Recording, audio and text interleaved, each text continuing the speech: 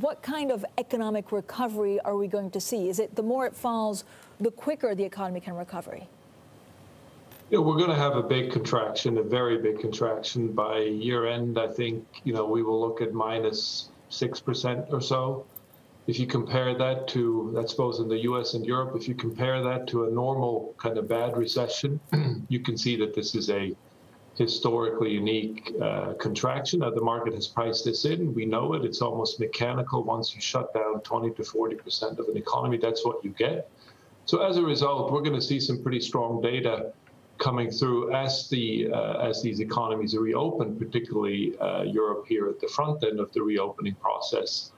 That's going to be inevitable, but we need to keep in mind that this comes after something like a 6% GDP contraction, which is extraordinary, of course.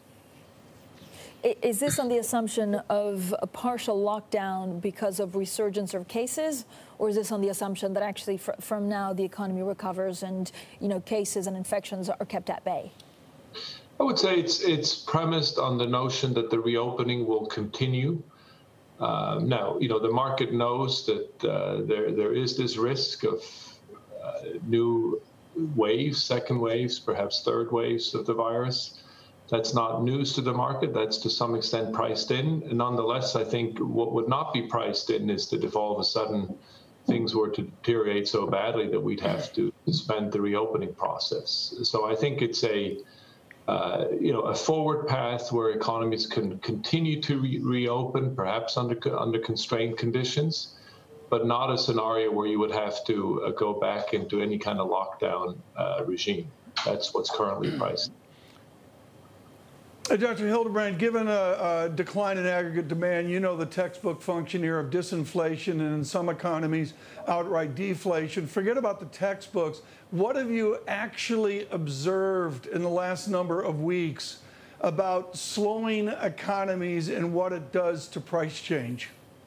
Yeah, good morning, Tom. Very good question. I think in the short term, perhaps medium term, this contraction is very likely to be disinflationary. So we're going to see some of the same price dynamics that we've seen for so long now, really, where we've had these structural, long-term, persistent disinflationary effects.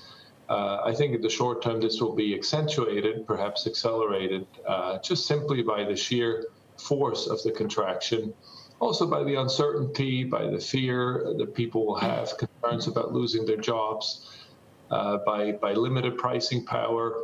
All these things will play in that it will end up being disinflationary in the short term. Longer term, I think it's a very different question. My sense is that the market is probably underestimating the long-term inflation risks, simply because we have such an enormous buildup of public debt. And frankly, we've eliminated, in many ways, we've called this a policy revolution. We've eliminated, in many ways, the distinctions between monetary and fiscal policy. And so longer term, I do think we should be concerned about the inflationary effects, post-corona. But that's a longer-term story. Much will also depend on how globalization sort of recalibrates itself. Globalization isn't going to disappear, but it's going to be different. We're going to see perhaps more fragmentation. That in itself could also have longer-term inflationary effects. So I think long-term inflation will be an issue.